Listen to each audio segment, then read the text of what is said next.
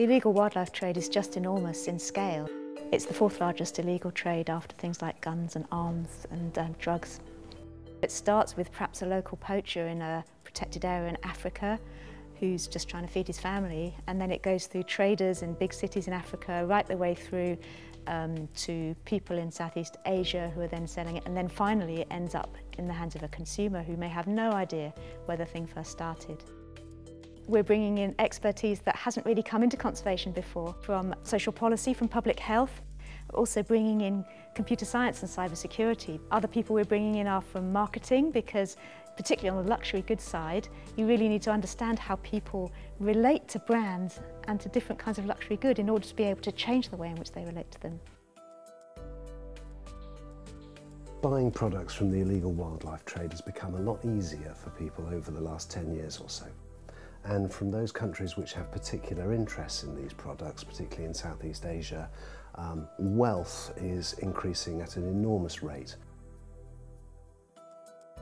Traditionally, conservationists have really focused on trying to reduce supply, to protect animals. What we're thinking about is kind of the other side of that coin, of how can you reduce demand for these sorts of products? Because if you can do that, the supply side of things will take care of itself. Changing behaviour on a big scale is tricky, and if we think back to what's worked in public health, for instance, how smoking behaviour has changed. People who've watched Mad Men on TV and have seen and sometimes been quite surprised by the amount of smoking, and that's back in the set in the 1960s mainly. And so attitudes around smoking and behaviour around smoking has all changed immeasurably over that period. It does appear that in many cases the illegal wildlife trade is starting to move online. In some senses it can be easier to investigate online crime because there tends to be an audit trail.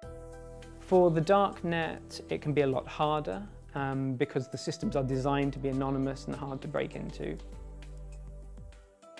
The ability of the internet to change the way that people think and carry out transactions and carry out social interactions is huge.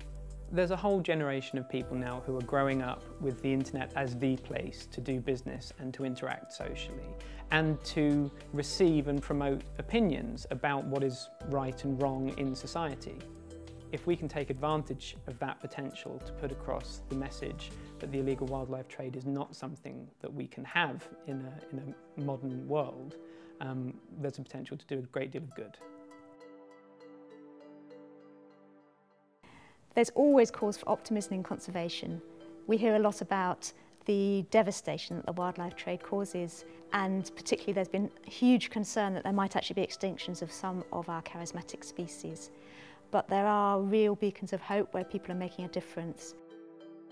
So my hope for this programme is that we can use the convening power that we have as an institution at Oxford University to solve a real-world problem while also doing exciting science at the cutting edge.